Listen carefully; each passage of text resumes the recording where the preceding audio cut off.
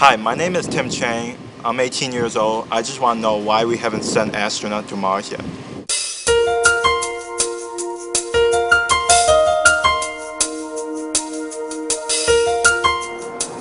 Hello, I'm Jeff Rosa, Managing Science Editor at World Book, and we're here at Adler Planetarium in Chicago to learn why astronauts have not yet been to the planet Mars.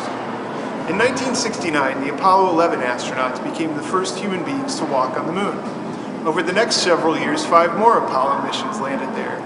Given the success of the Apollo program, we might wonder why it's taken so long to reach the next tempting destination, the planet Mars.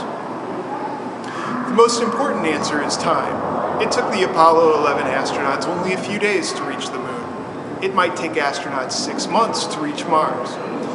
Over such a long trip, astronauts would struggle with the psychological pressures of living in a tight space with a small group of people. In the absence of gravity, they'd be forced to exercise constantly to keep their bones and muscles from growing weaker. And far from home, they'd be unable to return to Earth in the event of an emergency. Perhaps the greatest threat to any future Mars mission is radiation from the sun.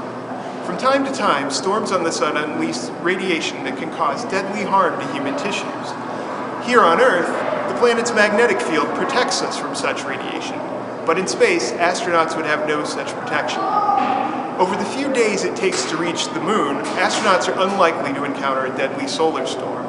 But over the several months it would take to reach Mars, they're almost certain to be exposed to deadly levels of radiation.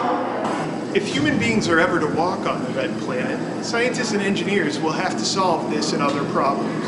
In the meantime, we'll have to settle for sending probes, like this Mars exploration rover, and for visiting museums such as this one.